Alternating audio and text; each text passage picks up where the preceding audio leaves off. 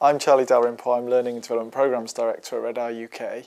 My background's in training and learning, but predominantly around organisational improvement. And so I've been involved in project management in the public and private sectors, as well as in the NGO charity sector.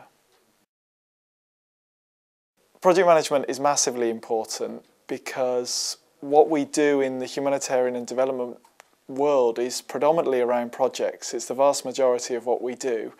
And whilst it's seen as increasingly important now, the skill of project management is still underrepresented.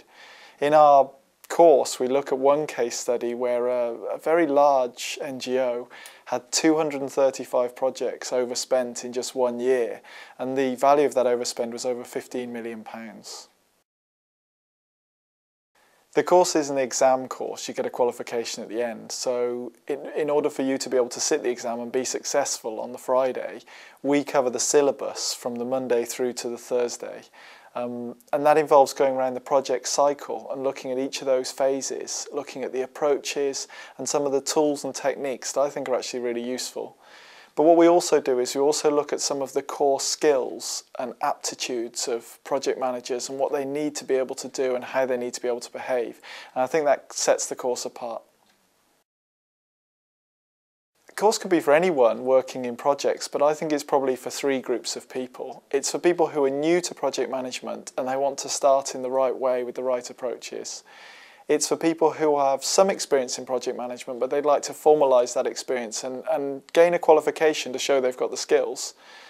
And I think thirdly, it's for all those people who very often find themselves in project management through the nature of their work, but have never actually studied it as a skill, as an approach.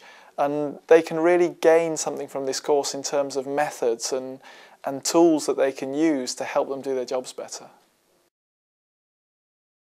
I would say this because I work for RedR, but I think the course is unique because of the participatory approach that we take to it and the way we involve participants through exercises and activities that really engage them in the material.